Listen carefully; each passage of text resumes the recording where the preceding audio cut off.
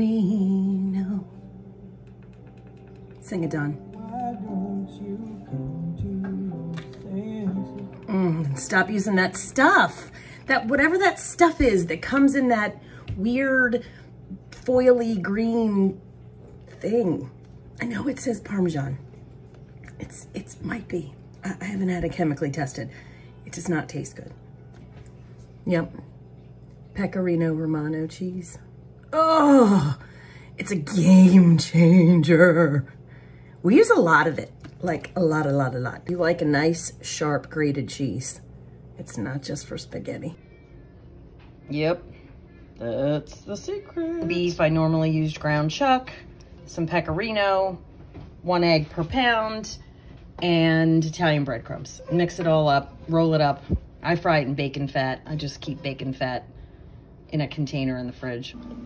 A little bit of pecorino romano, a little bit of lemon, salt and pepper.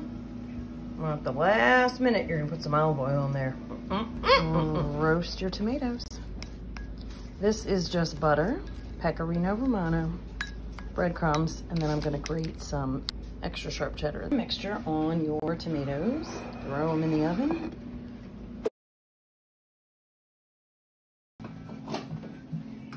Chicken cutlets. There they are. Seasoned breadcrumbs and the magic. Oh, it's the best. Pecorino. And while we're at it, you know, there's like egg left, and then you have your breadcrumbs left. Mix it all together.